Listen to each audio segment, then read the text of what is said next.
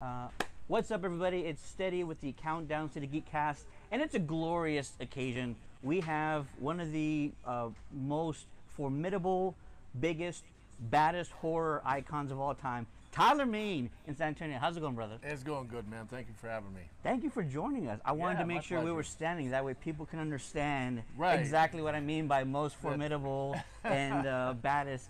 You were my favorite Michael Myers. You worked with Rob Zombie on Halloween Yeah. and also H2, 2007, 2009. First, let me ask you, how And is also he... did the Devil's Rejects with Rob. You did also do the Devil's Rejects. Yeah, that's correct. Yeah, that was Rufus. What is your favorite or most memorable moments with working on not Halloween as well as H2? You know, just everybody that came together, because for the first one, we kind of created a family there, and everybody got along real well. Yeah. And then the second one, everybody came back. Yeah. So it was fantastic. Yeah. You know, and just getting to work with Rob, work with Scout, Danielle, Malcolm, it was just an amazing experience. Absolutely. Yeah. You bring up Scout and the kills Danielle. are pretty awesome too. Some of the best kills in the kills are franchise, pretty for awesome. sure. You bring up Scout and Danielle. They actually were here last weekend. You just missed them. Yeah, yeah. They're fantastic. I have another Yeah, question they're for you sweethearts. later on about that. I just did episode of their podcast. I don't know if it's out or not. Really? Yeah. We got to check that out. Talk Scary to Me. Find them on Yes. Spotify, Patreon, all over the place. Tell us about the moment that Scout stabbed you. This was an Oh, my experience on set. I think this is the You- first scene that you filmed. Day one. Day one. Tell us about that. Okay. Well, we were doing the basement Sorry, scene. Scout, by the way. Sorry, Scout. Oh, she knows.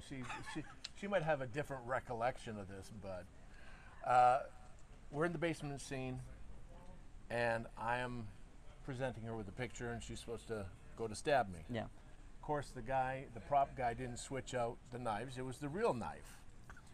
And Rob likes to let things go, could get it all natural and stuff. So Scout is doing her crime, picks up the knife, and nails me, like, right there. Oh, my God. And luckily, she's weak. Sorry, Scout, you were back then. You're not now. No, not at all. Not at all. But she hit me with the knife, and then she realized it was a real knife. She goes, well, you had a piece of cardboard under there. Well, I did have a little piece of cardboard for extra protection, which Didn't help that much. did nothing. And she was like, oh, my God, I just stabbed you. I go, yes, you did. There you go. There you go. And then after that, the scene running up the staircase, Yeah. the staircase led to nowhere. There was just a little shelf, Yeah. right? Or a little ledge. Yeah. And so she goes through the door. I'm running up to the door, and someone said, wasn't Rob, someone said, keep going. So I burst through the door, and Scout starts falling off the ledge. Oh, my God. And it was like a 20, 30-foot fall. Oh, So wow. I grabbed her and pulled her back in. I was like, screw this. Holy So cow. that was our first day of filming, and then we had another couple months after that. So And things got safer as time went on, hopefully. yes, yes. Tell me about, I own a very high quality Michael Myers mask, and I love the feeling of just putting it on. Did you have this sort of unusual or just sort of, I don't know, transformative sort of feeling or process you went to kind of getting into the mindset of Michael? Yeah, you know, I mean, the very first time I put it on, of course, you have the jumpsuit on and Right. and got all dirtied up, the hands and everything.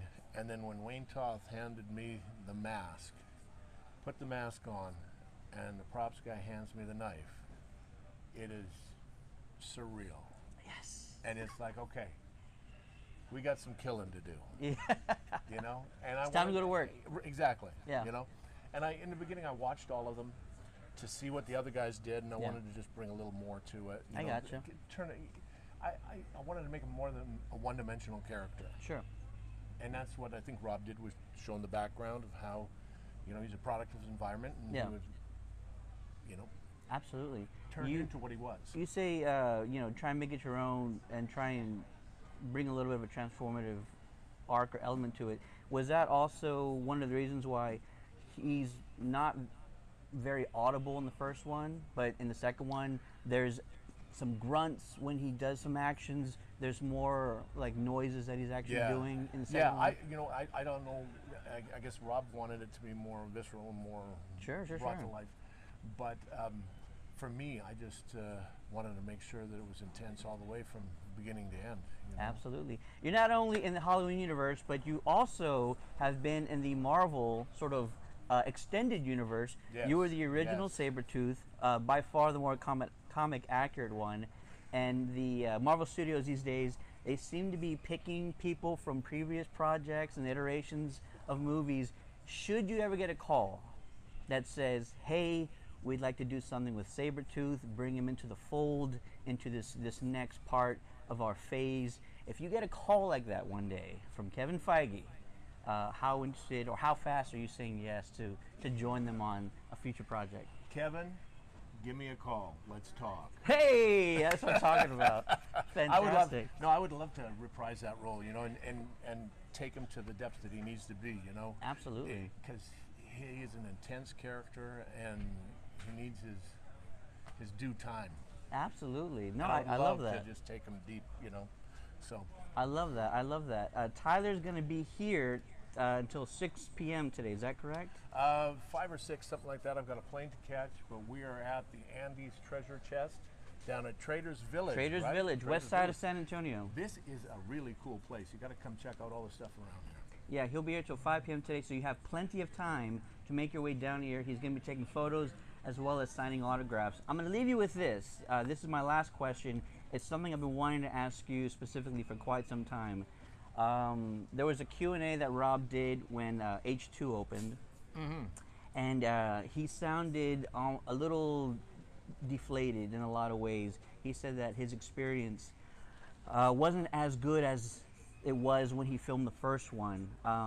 Watching the movie as well, there seemed to kind of be a story that he wanted to tell, and so I kind of guessed or I theorized that maybe the studio took over, changed what he wanted to do. Is that any way accurate? Yeah, the original script was amazing. Really? If they would have just let him do his thing and let us do our thing, that would have been great. But they kept pulling from the budget and stuff, and they took about $5 million of the budget and said, hey, Rob, you need to do advertisements for it, you know? Yeah. Teasers, trailers, whatever.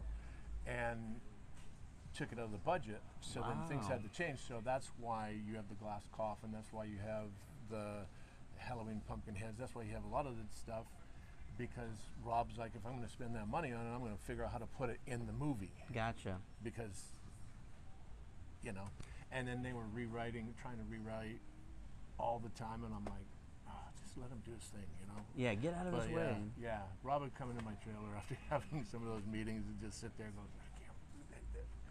but yeah, it was, So a much different experience than it was filming the first one for sure. Yeah. So you know, I mean, you get too many cooks in the kitchen, and you I get a got problem, and Weinstein's, I don't know. So my theory was always that there was probably the original story, and just correct me if I'm off base here, the original story might involved Laurie either having some sort of a mental breakdown or her sort of committing some of these atrocities herself, but maybe having Michael as something that's kind of possessed her mind, not literally but metaphorically in a way. Anything like that? You know, I can't remember exactly what it was, because I used to wrestle back in the day. I've been dropped on my head a lot, so my memory isn't quite. Sure. But I just remember reading and going, wow, this is going to be interesting. Because it was, you know, Michael Myers is here, and he's going here, and then Laurie is doing the downhill spiral, and they meet in the middle, and it was really, really cool. But didn't get to do that. Regardless, we love you as Michael Myers, and I appreciate those films so much. Like I mentioned when we first started, you by far my favorite Michael. Just Thank you. Large and intense and just brutal, so brutal. What's your favorite kill of mine? The first one in the bathroom, because you manhandled Joe Grizzly. You just tossed him around, and he's probably not that much shorter than you are. He's a big individual. The Joe Grizzly kill is my favorite because you see exactly how powerful this Michael is compared to all the others. Like, Right. this is intimidating. Like, most of the time you watch Michael Myers or Halloween movies, and I'm like, I'll be fine. I'll just jog. I can run for a while. He won't catch me. But no, this Michael, I'm like, you know what? I'm terrified. I'm just gonna freeze. We and can kick then, it up a bit. There you go. Absolutely. Tyler Main, he's gonna be here, Traders Village, until 5 p.m. today. Come see him, get a photo, get an autograph. Tyler, thank you so much. Thank you, brother. Appreciate you. Take it easy. Peace.